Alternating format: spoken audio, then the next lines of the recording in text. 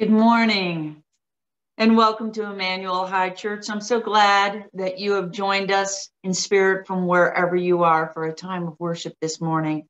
Today is Sunday, September 20th, the fourth Sunday in Advent.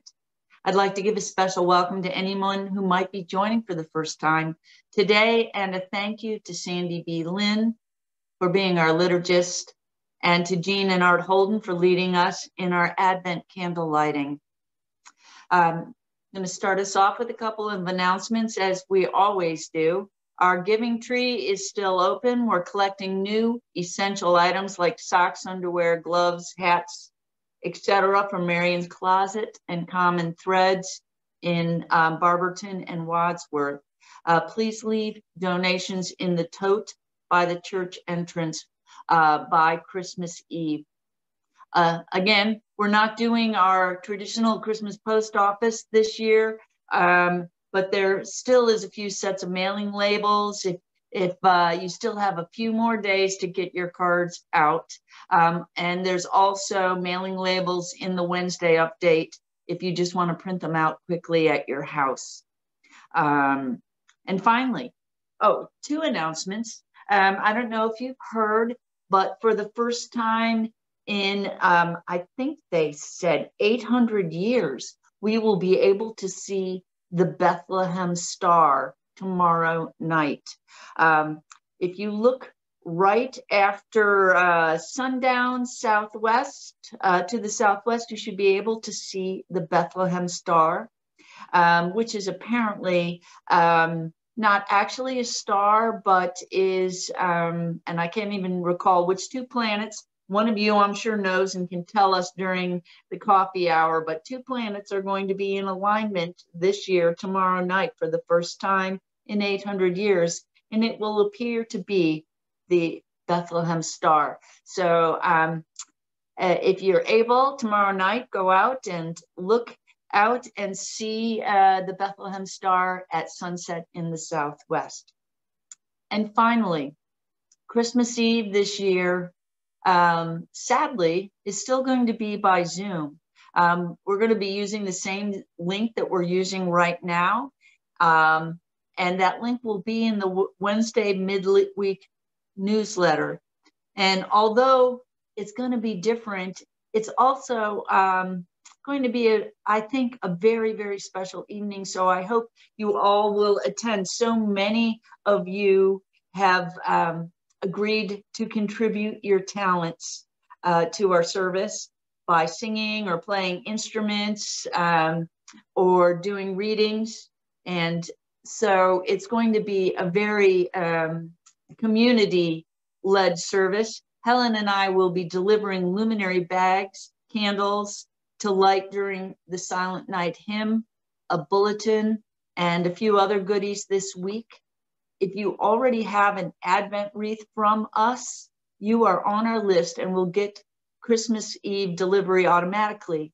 If you don't have a wreath from the church and would like to have candles and a luminary bag for Christmas Eve, just type your name in the chat box and the word candle, and we will make sure you are on our delivery list this week.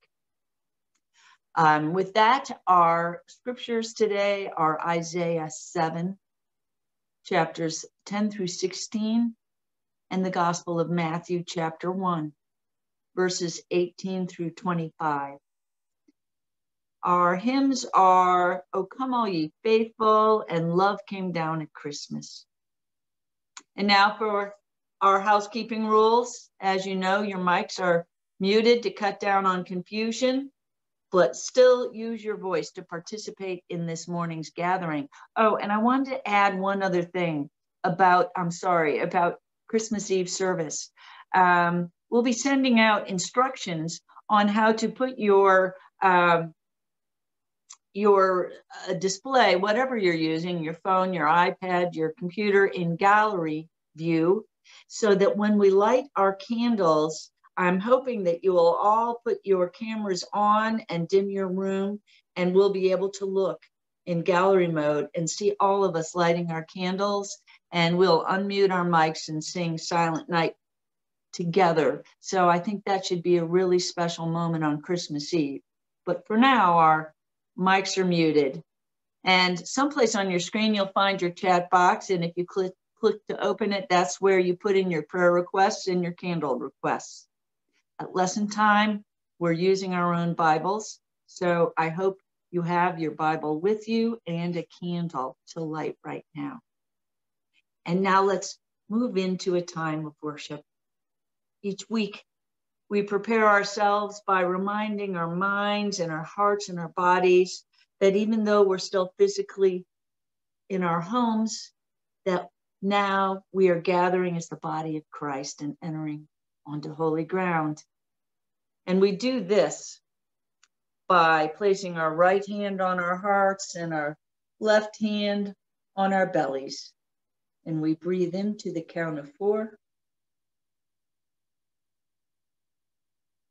And out to the count of more than 4.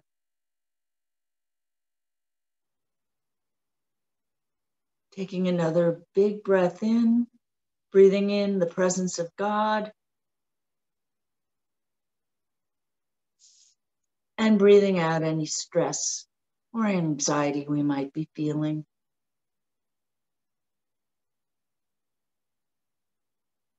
One final breath in to breathe in God's peace, and a breath out to rid ourselves of any leftover anxiety. We remember that no matter where we are, that God is with us, ever drawing us near to the spirit of oneness and love. If you have a candle, take a moment to light it as I light the candles here on our altar.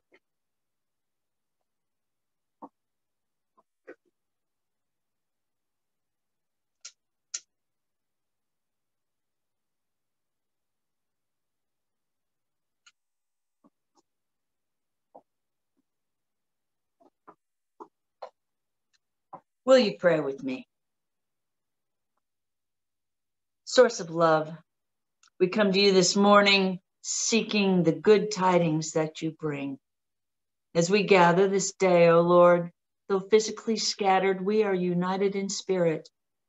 As we seek to feel your presence in this hour, we know that you are seeking us in every single hour.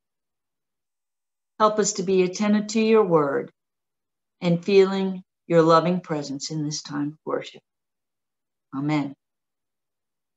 And now I invite you to join me in our introit.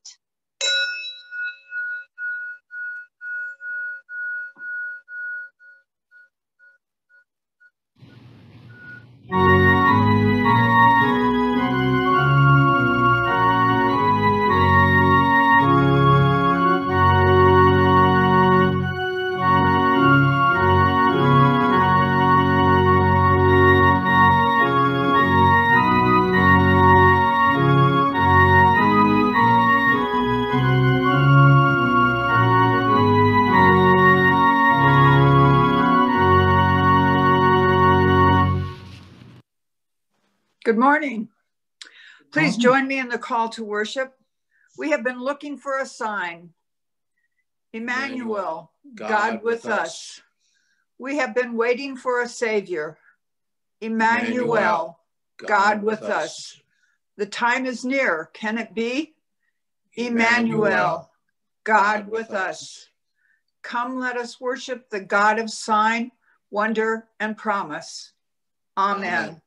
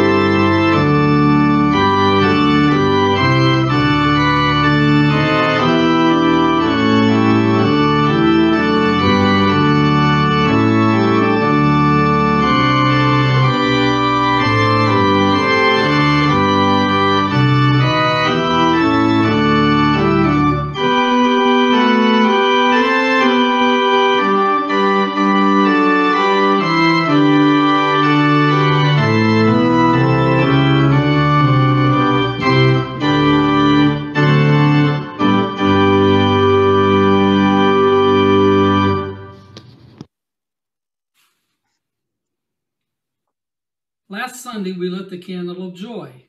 We light it and the candles of hope and peace, again, as we remember that Christ, who was born in Bethlehem, will come again to fulfill all of God's promises and bring us everlasting peace and joy.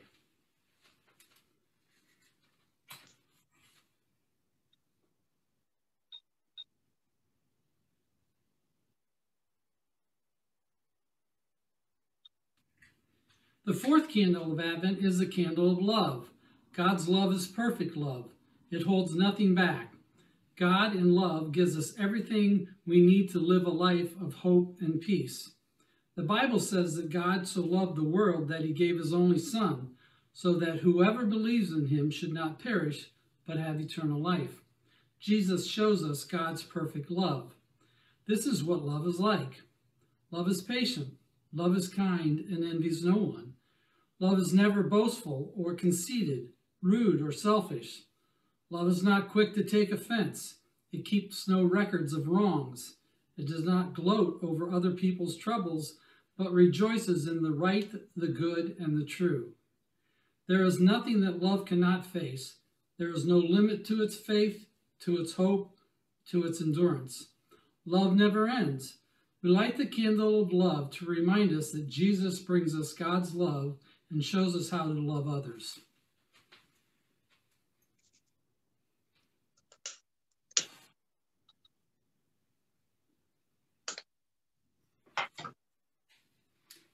Love is like a light shining in a dark place. As we look at this candle, we celebrate the love we find in Jesus Christ. Let us pray. Thank you, God, for the love you give us. We ask that as we wait for all of your promises to come true and for Christ to come again, that you would remain present with us. Help us today and every day to worship you, to hear your word, and to do your will by sharing your love with each other. We ask it in the name of the one who was born in Bethlehem. Amen.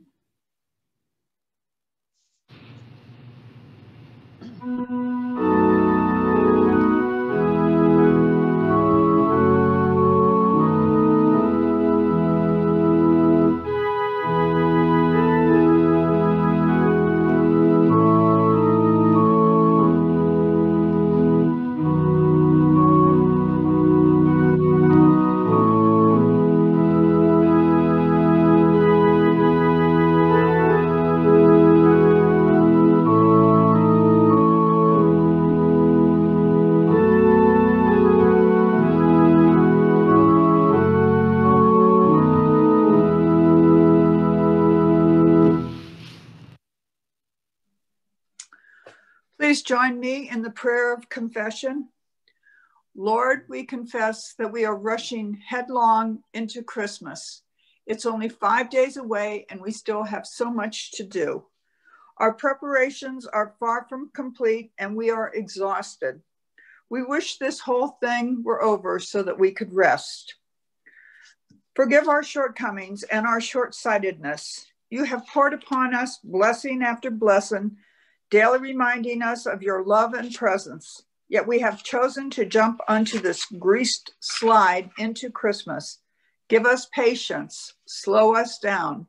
Remind us of the ways in which you are present with us, not in the wrapped packages, the abundance of food, but in the love and compassion that is brought to all. Forgive us, we pray. Make us truly ready to receive your love and the gift of the Christ child. Amen.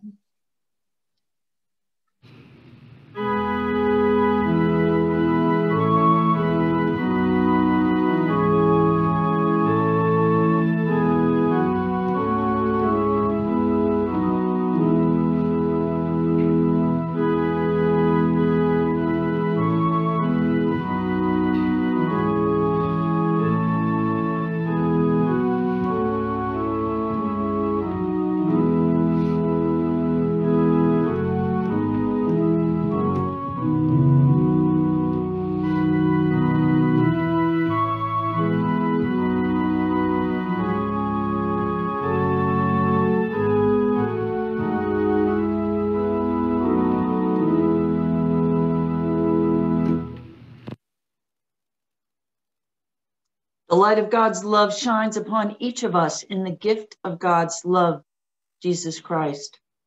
This is given for you. Rejoice. You are loved by God, now and forever. Amen. On the fourth Sunday in Advent, our hearts prepare to feel the love of the coming baby Jesus. Let's watch as the Bible Project folks explain what it means to be in Christian love. So, if you've heard of Jesus, you probably know about one of his famous teachings called the Golden Rule. Do to others what you would want them to do to you. And this, actually, is a restatement of something else that Jesus said, that the meaning of life is to love God and love your neighbor as yourself. Now, that's really beautiful, but what does he mean exactly by the word love? It's an unclear word in English, because you can love your mom and you can love pizza. And if the word love means the same thing in both of those cases, your mom's going to feel real bad. So what did Jesus mean in his language? Well, first of all, this love your neighbor phrase is a quotation from the Hebrew scriptures, where the word for love is ahava. However, the language Jesus spoke and taught in from day to day, it was a cousin language of Hebrew, that is Aramaic, in which the word for love is rachma. But then, as Jesus' followers spread his teachings around the world, they translated them into Greek, using the word agape. But here's what's fascinating. The earliest followers of Jesus, who wrote the books of the New Testament in Greek, they didn't learn the meaning of agape by looking it up in ancient dictionaries. Rather, they looked to the teachings of Jesus and the story of his life to redefine their very concept of love. So one time, Jesus was asked about the most important command in the Jewish scriptures. And he first quoted from the ancient prayer in the Torah called the Shema. Love the Lord your God with all of your heart. So love for God is the most important thing. But then Jesus quickly followed up by saying another command from the Torah was also the most important, to love your neighbor as yourself. So which is the most important, loving God or loving your neighbor? Jesus' answer is yes. To ask the question means you don't get his point. For Jesus, they are two sides of the same coin. Your love for God will be expressed by your love for people, and vice versa, they're inseparable. And so this makes it clear that for Jesus, agape love is not primarily a feeling for someone else that happens to you, like our phrase, I fell in love. For Jesus, love is action. It's a choice that you make to seek the well-being of people other than yourself. Jesus also went on to teach that genuine love for God and others means seeking people's well-being without expecting anything in return, especially from people who are in difficult situations, who can't repay you even if they wanted to. According to Jesus, this kind of generous love reflects the very heartbeat of God. And he took this even further. Jesus said that the ultimate standard of authentic love is how well you treat the person that you can't stand. Or in his words, you shall love your enemy and do good to them, expecting nothing in return. For Jesus, this kind of enemy-embracing love imitates the very character of God himself.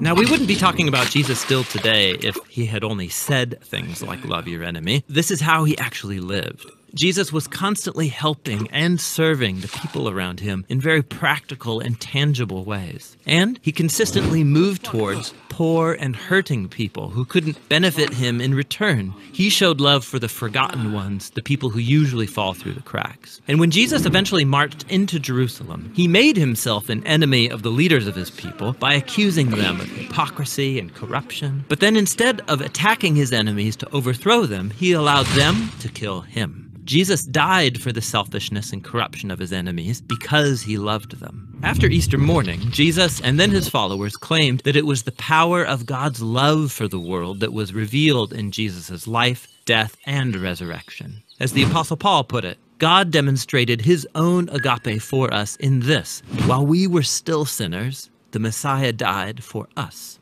Or in the words of the Apostle John, God's own agape was revealed when he sent his one and only Son into the world so that through him we could have life. And for John, then, this leads naturally to the conclusion, beloved ones, if that's how God has loved us, then we ought to show love for one another. So Christian faith involves trusting that at the center of the universe is a being overflowing with love for his world, which means that the purpose of human existence is to receive this love that has come to us in Jesus and then to give it back out to others, creating an ecosystem of others-focused, self-giving love. And that's the New Testament meaning of agape love.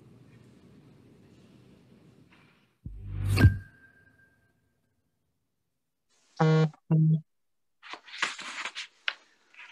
first lesson is from the prophet Isaiah, chapter 7, verses 10 through 16.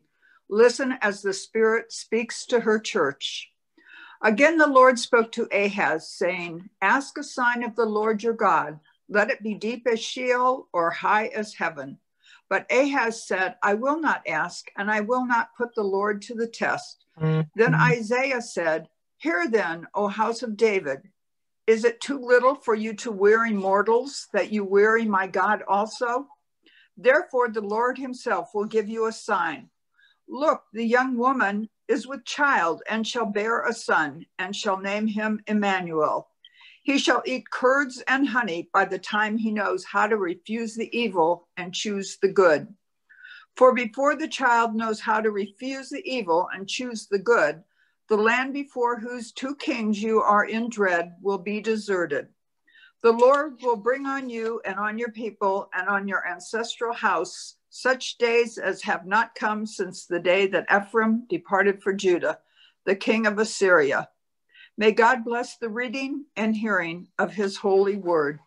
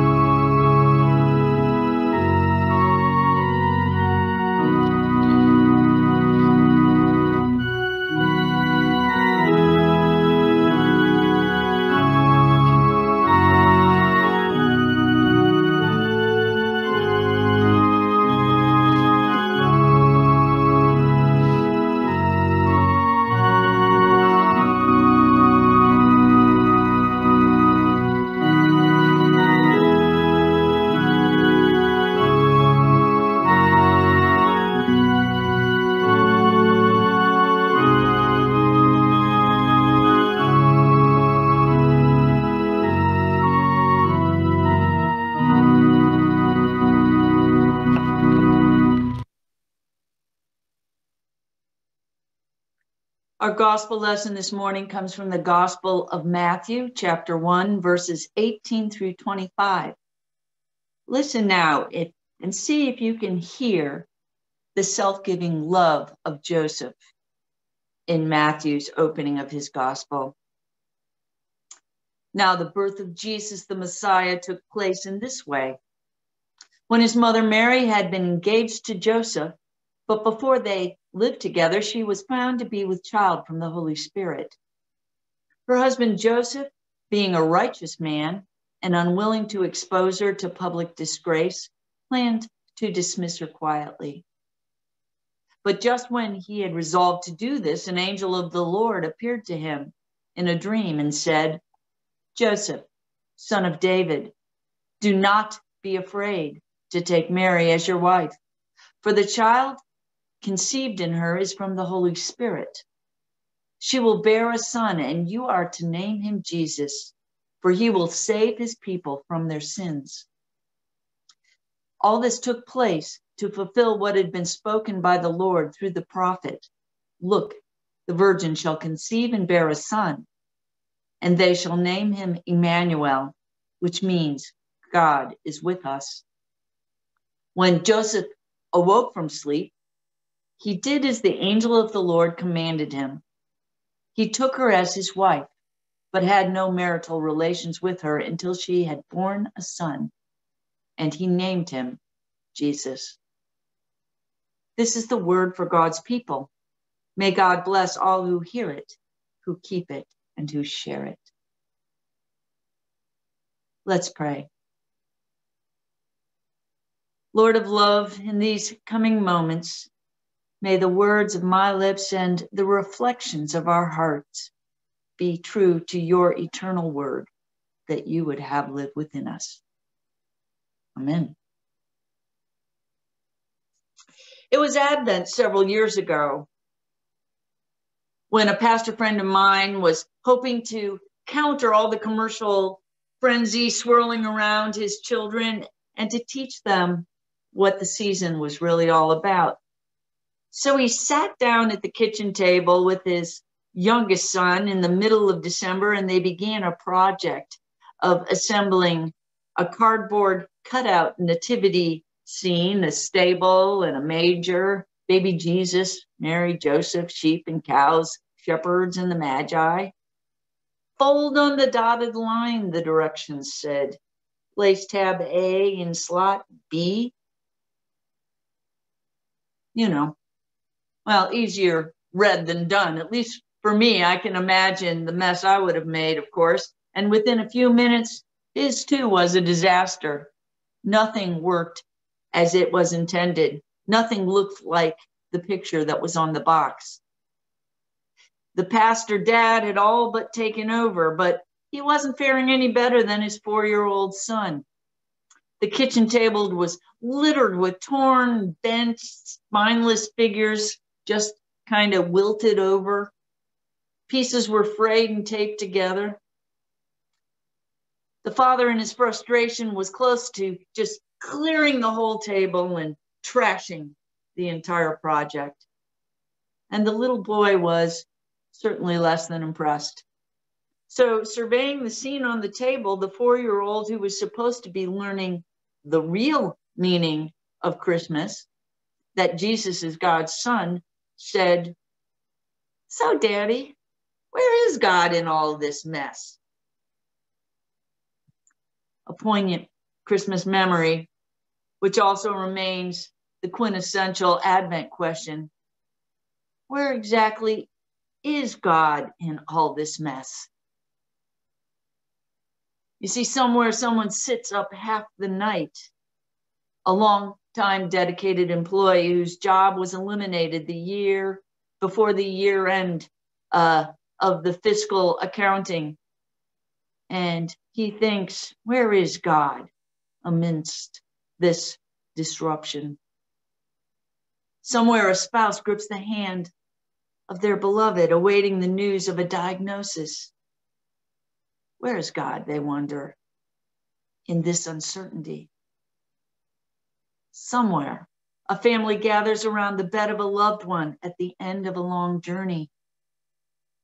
Where is God, they wonder, in the midst of our loss, in the midst of our particular grief?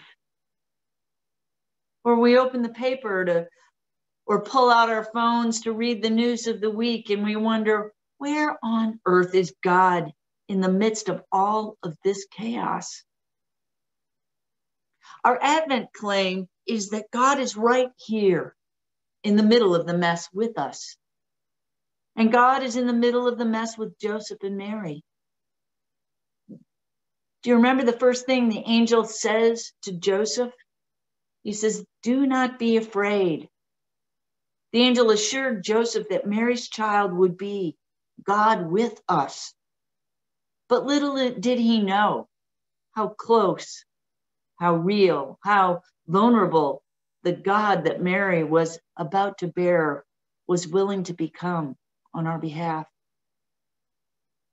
Madeleine L'Engle describes the birth of Christ in a messy world in a way that wows me every time I hear it. In her poem, she says, "He did not wait till the world was ready, till people and nations were at peace. He came when the heavens were unsteady and prisoners cried out for release. He did not wait for the perfect time. He came when the need was deep and great." And she closes with these words: "In the mystery of the Word made flesh, the Master of the stars was born." We cannot wait till the world is sane to raise our songs with joyful voice, for to share our grief, to touch our pain. He came with love. Rejoice, rejoice. Year after year, we gather to hear the story of Jesus' birth, even when the world is not completely sane. We raise our songs throughout Advent with joyful voice because although we know sorrow and despair and uncertainty, love has been birthed into the messiness of our world, right into the middle of it, in fact. So, if it seems hard to live into the joy of Christmas this year, because of the heavy burdens you bear, or the messiness of your life or your family's life, or the pain of being physically distanced from those you love, know this: God does not wait. God does not wait until the world is ready, or the perfect time, or the perfect peace. God does not wait for pandemics to end. God does not wait for all the messes to be tidied up. God does not wait, because Jesus is being born where people need him most. God makes God's home in the messiest of places, a stable in the messiest of times, under the control of the Roman Empire, and with the most ordinary people, a teenage girl, her fiance, and a couple of shepherds. Jesus is being born right now where we need him most, in the messes, in the hard places, in the dark and desperate places, in the lonely and lost places, in the places and with the people who seem too far gone to be saved. Jesus is born into exactly those kinds of places, and he spends his life with the most vulnerable and ostracized and brokenhearted of people. And it is through the birth of this child into the mess of the first century Bethlehem and into the mess of our 2020 world that compels us to proclaim, love is running through the streets. Emmanuel, God is with us, and God with skin on. God who pitched God's tent and lived among us is here.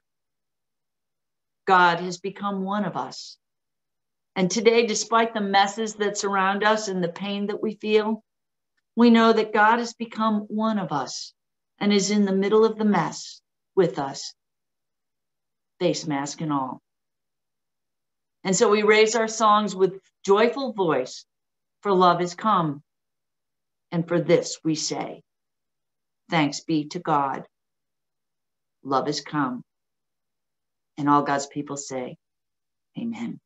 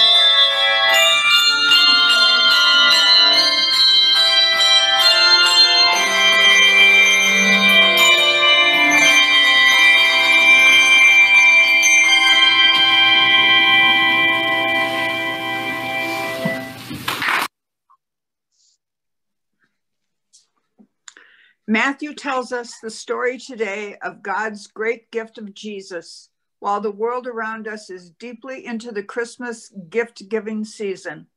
As the season of Advent comes to a close, let us remember the church by sending gifts for the church to use in God's name for the healing and hope of the world.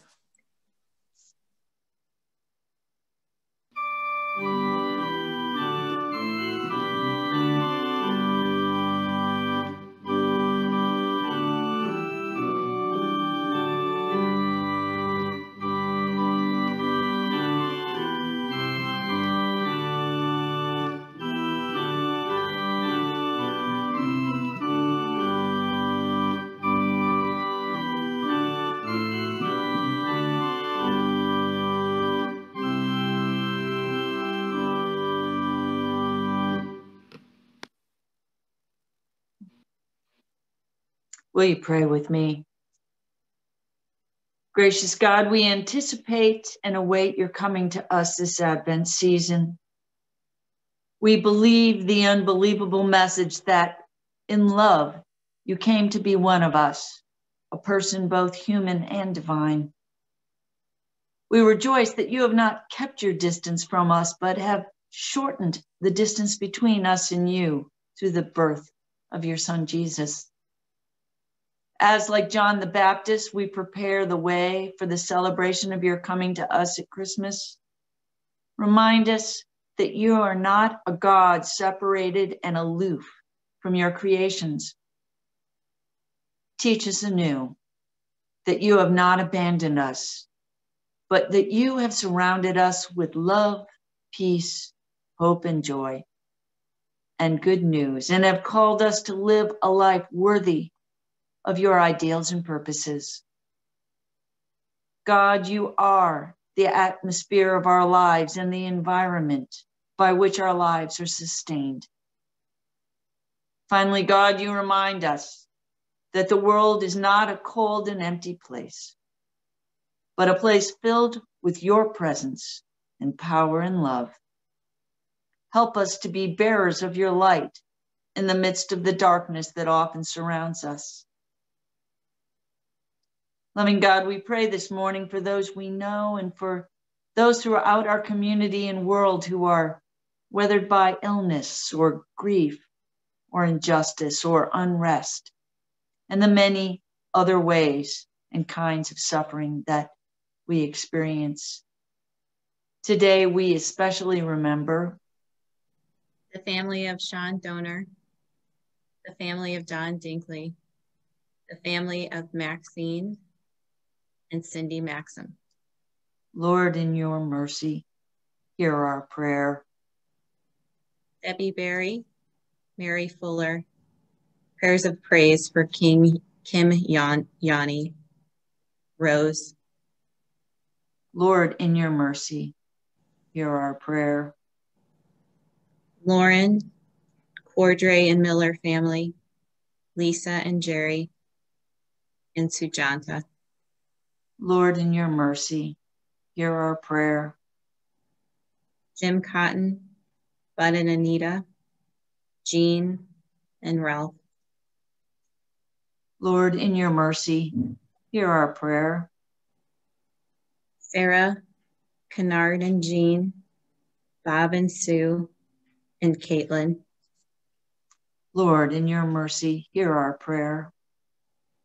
Family of Betty Raridan, Marvin Webb, Robin Ashley, her daughters, and Bob Bowser.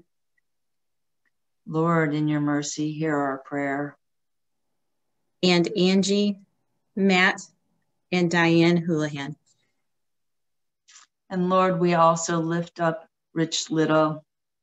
Lord, in your mercy, hear our prayer. God of love, may the good news of your compassion and grace bring peace and hope.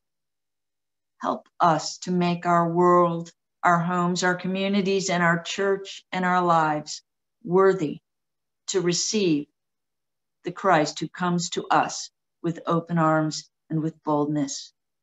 Grant that we may seek after Christ's shalom and follow after Christ's justice, so that his kingdom may be born again into our lives.